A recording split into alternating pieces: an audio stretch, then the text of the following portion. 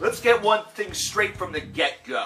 Whenever you hear an album title such as Madness, you have a bit of an expectation. No, this isn't like Muse going mad, mad, mad. We're talking about All That Remains. It's something that should give you an expectation about what this band and what this album is going to be all about.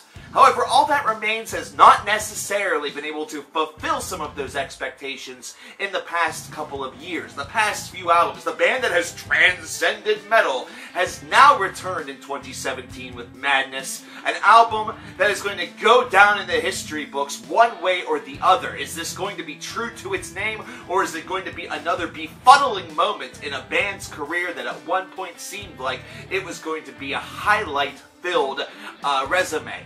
So let's take a listen to this disc. Let's find out what this 13-track affair has to offer us. And the first thing that we get with Safe House is something that's a little more resemblant to what All That Remains was during the initial portions of their career, that we see spikes and splurges of every once in a while, but never in a consistent manner.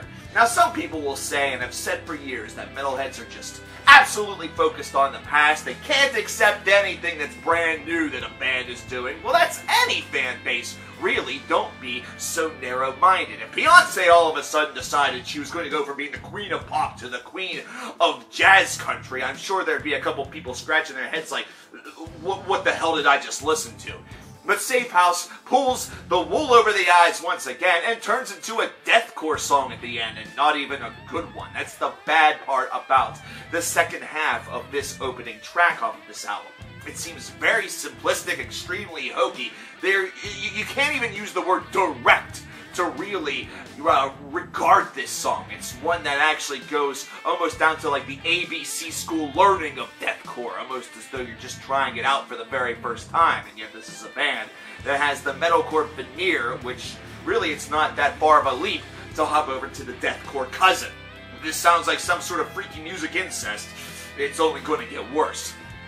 Trust and Believe is one that is able to sort of stay within the Safe House border, but then we get to Back to You, and this is where this whole entire album starts to become another conundrum factory, as this track literally sounds like All That Remains got an invitation to be on The Voice or on American Idol or one of those shows where they invite you to write a song and you have to perform it, and it's got to be in this like style that's going to impress the judges because they want you to be the next pop star. They don't want you to be the next rock or metal star. They don't want you to be the next Metallica. They want you to be the next jiggy jiggy dancy dancy and singing sad songs that have a lot of heart to it that people are going to give a crap about supposedly for 5 seconds. And that's what this song comes off as. Now, to be fair, on a lyrical side, on a compositional side, not too bad. This is one that does have a lot of heart, but on this album feels sincerely out of place. And Phil's vocals, by the way, are terrible. That's the one thing I'm going to say. A lot of people are going to say, well, there's way too much clean singing on here. There's way too much crap that sounds like it belongs in some sort of like pop metal department. What happened to this band? Phil's vocals aren't horrible. The lyricism at times is tremendously simplistic. The composition is all over the place.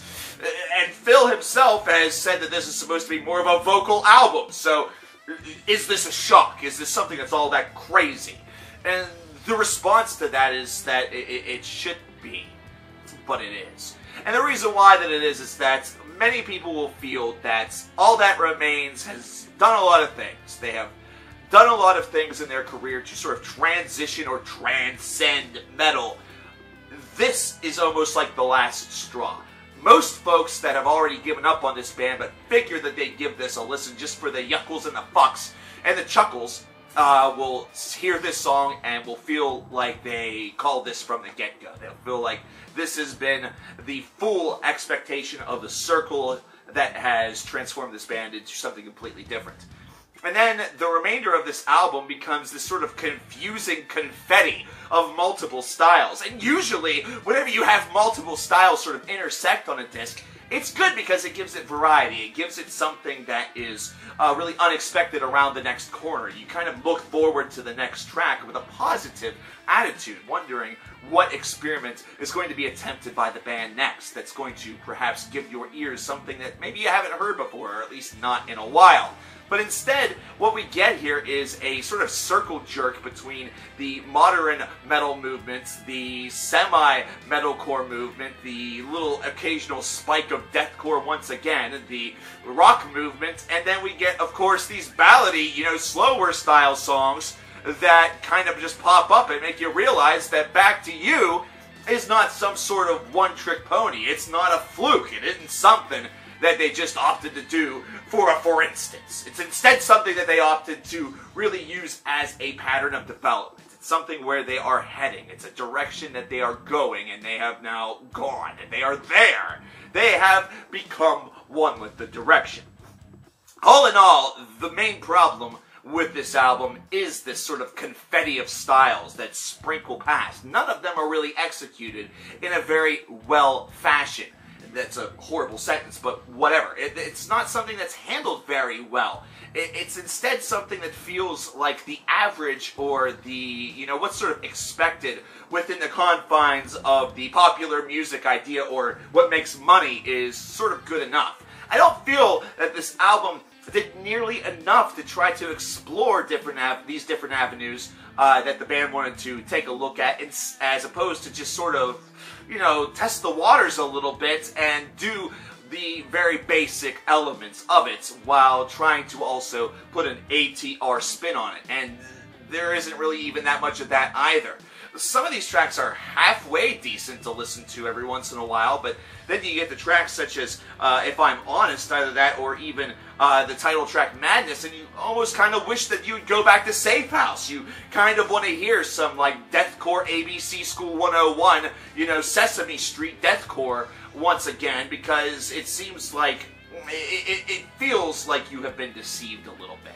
It really does. It's one thing to lead off an album with a really positive, a real, huge song that makes the whole entire rest of the disc sound like, you anticipate the rest of it. But this is a track that didn't really do that, but you want to go back to it because everything else feels so disjointed and far away from it.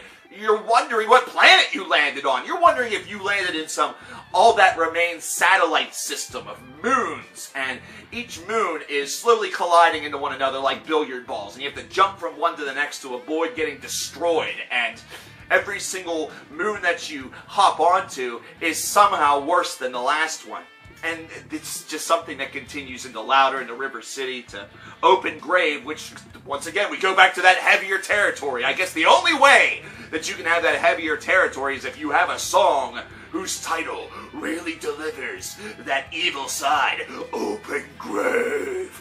Not Back to You, or Never Sorry. But then we didn't hear that same element of thunder on the Thunder Rolls. Hell, we didn't even hear something that would have made Kiss kind of feel good about God of Thunder. And then we get Far From Home to close this thing out. And admittingly, being the final track, this is where that experiment should take place. This is where that moment should really happen. And Far From Home as a closer, could do with it, could do without it. Everything here feels bland, and that's the problem. The problem is not that Madness by All That Remains is an absolutely abysmal, terrible affair.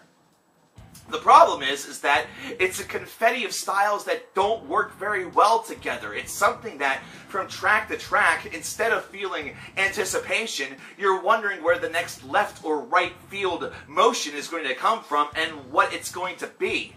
And that's not a good anticipation. Instead, it becomes apprehension. And note how the usage of two different words with the same opening letter really breeds two different feelings. Anticipation, apprehension.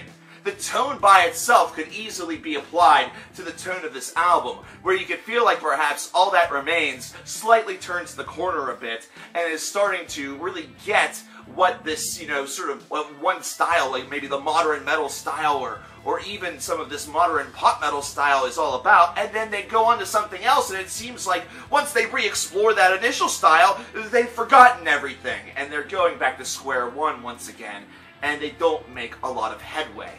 That's the huge problem here. The album itself is a tolerable listen in spurts. This is not one that is very easy to stomach from inception to the final note. It is instead one that I'm sure many people will want to say it will take some time for you to digest.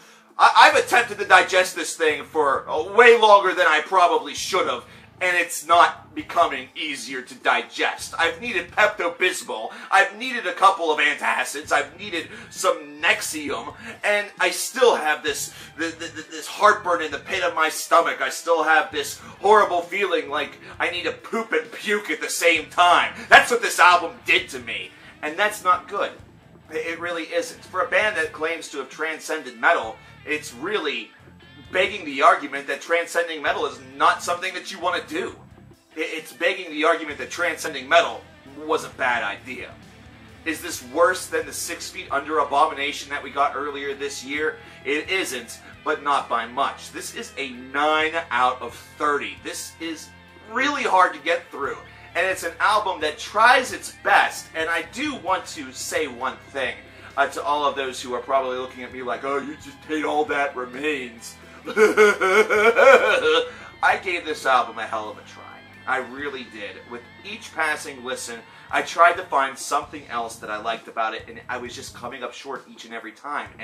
And usually, I'm a very positive individual whenever it comes to finding some things with my analysis, and I'm traditionally being a little bit more nitpicky to try to find negative aspects. To have it be this flip-flop, to feel this sort of off-kilter and off-balance.